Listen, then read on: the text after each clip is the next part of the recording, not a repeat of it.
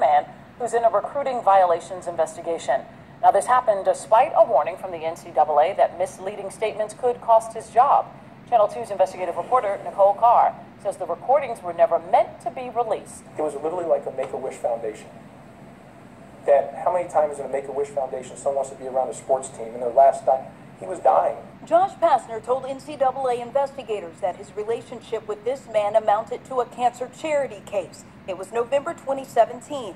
The Georgia Tech men's basketball coach had self-reported player perk violations and said he was being blackmailed by Ron Bell. Bell claimed he was instructed to help recruit. So how am I not connected? Do you see where I'm going with it? Do you see why I have to comment? Because you can't tell the NCAA that, oh, just some random guy has nothing to do with anything. I don't think I'm a random guy. And he was mad he never got the job Pastner promised him. I never let him in the locker room. He was independently doing this on his own. This was totally him doing this. This is not my direction. I did not direct him in any way, shape, or form.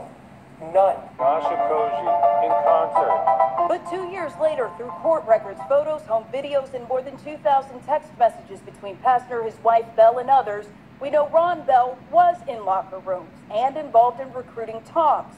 Pastner told a different story about his personal connection to Bell and Bell's connection to the program, despite a clear warning from the NCAA that it could cost him his job. Do you understand that if it is ever determined that you provided false or misleading information or withheld information in this interview, then this could constitute a violation of the NCAA principles of ethical conduct and could impact your politically related duties as a staff member in an NCAA institution. Understand.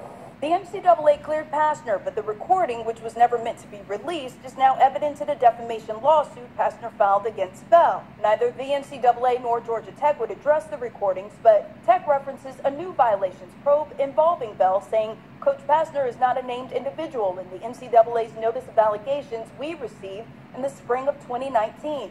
Pastner's attorney slams Bell, saying whether Bell was ever in the locker room or around the team is irrelevant and trivial compared to the crimes that have been committed against Josh.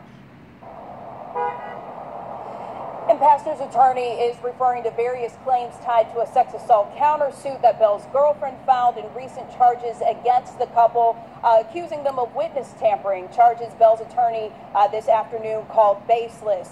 The coach's attorney went on to bash our coverage of this case, and the defamation case is scheduled for trial in just a matter of weeks. You can read much more on our website right now and from our investigative partners at theajc.com and in Sunday's paper. We're live in Midtown. Nicole Carr, Channel 2 Action News. And we have been digging into this story for you for nearly 2 years now. In 2017, Bell told us that Pastner knew he bought flights, meals, and clothes for 2 players. And in 2018, Pastner filed a lawsuit against Bell and his girlfriend, saying that he was the victim of extortion. A month later, Bell and the girlfriend filed a countersuit accusing Pastner of sexual assault. Coach Pastner denies those claims. Back in showers and thunderstorms across parts